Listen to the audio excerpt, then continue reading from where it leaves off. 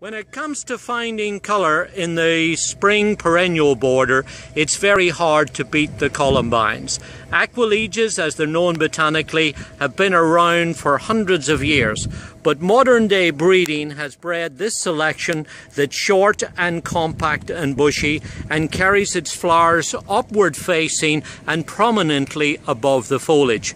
Planted in a sunny or partially shaded site, make sure to dig in plenty of organic matter to keep the soil nice and moist, and you'll have plenty of growth and loads of flower and an absolutely beautiful spring flowering perennial. This is Aquilegia Winky, purple and white.